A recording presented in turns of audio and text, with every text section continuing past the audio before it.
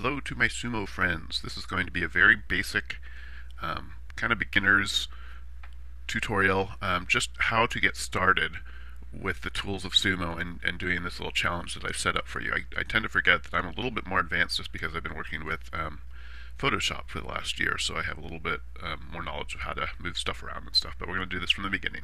So first we want to take this picture, edit in Sumo, if the layers load. Okay, and here's the picture that you're looking at, and some of you are having a hard time figuring out where the other layers were. Well, that's because they are hidden behind it.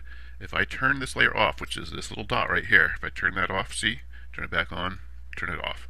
Now these two layers are hidden behind it, are turned off. So if I turn that on, see how you see a very basic white flame there? It's hard to see because it's almost clear. And if I turn this layer on, there's the smoke bubble behind it. So the way we kind of view those a little bit more clearly is to take this top layer here, which is now covering them up, and move this arrow to move it down. And now it's still kind of all boggled up, so we come over here, select that layer, adjustments, hue and saturation, and let's turn our brightness all the way down. Okay, so now we have a black background with our smoke bubble and our flame. Let's just work with the flame for now, so we're going to turn the smoke bubble off. Okay, so here's our flame. Some of you are having a hard time with moving. It's this move tool right here, this arrow.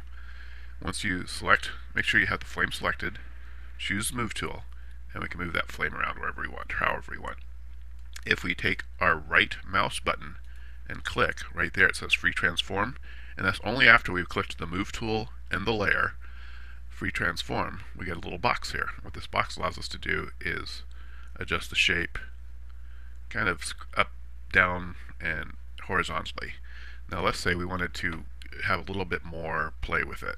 If we select this warp transform right here, we've got kind of this sort of, oh, we can really kind of bend it around. And up here you see these little boxes. This sort of gives us more points to play with. I tend to like it sort of simple, so I choose the 3x3 grid resolution. And what this does, it gives a little, even more play, kind of warp it, do whatever we want. So hopefully you're doing this along with me so you'll kind of get a feel for it. So here we go, we're kind of just sort of altering the flame in any way that we want. Let's say we like that. Then let's go ahead and move tool, and oops, go back, move tool. And you'll find that Sumo messes up sometimes because it's made of Flash, and Flash isn't very stable. Let's go ahead and free transform again, and put it on the regular first one there. Let's sort of turn it so we think that it looks more like a flame here. Okay, and now some of you were concerned about that you couldn't find how to select pixels.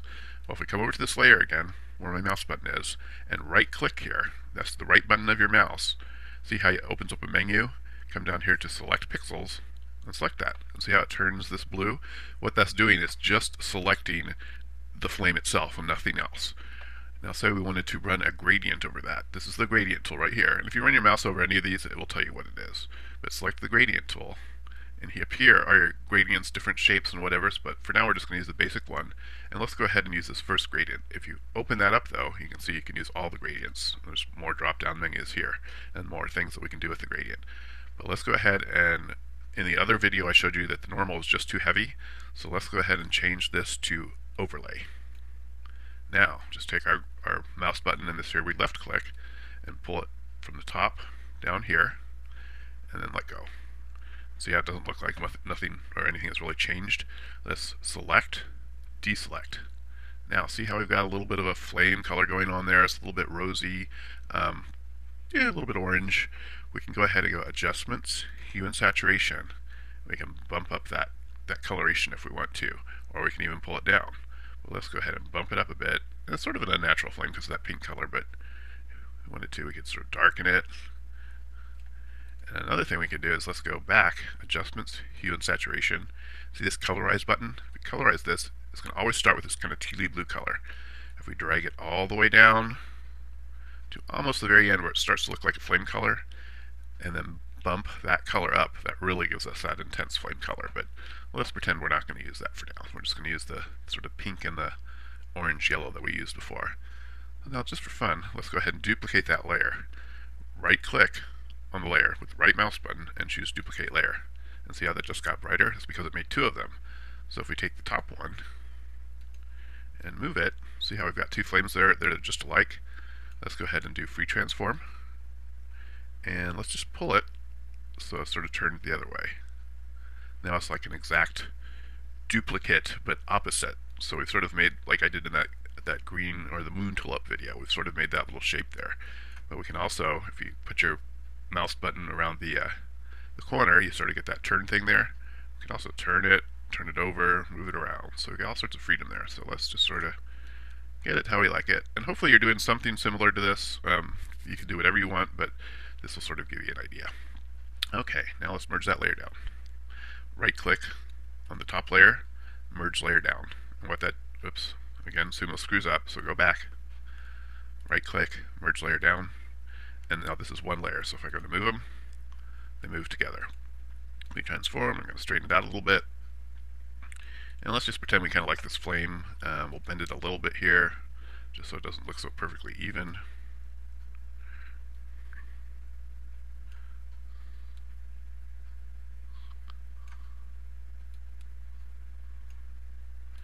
And I don't know that I'm liking this, but oh well. So all just for demonstration. What am I doing? Okay, so let's pretend we like that. Okay, now it looks like basic flame, say for a gas lamp. Ooh, well look, if we take our smoke bubble and turn that on, because it's on or below the flame, see how it's looking now like the flame is inside the smoke bubble? Okay, so let's take our smoke bubble layer and play with it. If we've selected the layer, and here we have these blend modes. If we go to darken, it goes away. If we go to linear burn, it goes away. Lighten, it's going to look about the same. If we kind of play with these and kind of get it to look a little bit more clear, just keep trying until you get something that looks good. Ooh, now look, see how hard light sort of gives it that sort of almost like steaminess, so it looks like it's sort of steaming in places and clear in others. Let's go ahead and keep that. Now let's go to our background layer, filters, texture, bump map. And what bump map does, it basically adds a light in the center. So see how we've sort of put a little light in behind it so it looks like it's glowing a bit. Let's just push OK. And we're still selecting our background layer here. Adjustments, hue and saturation, colorize.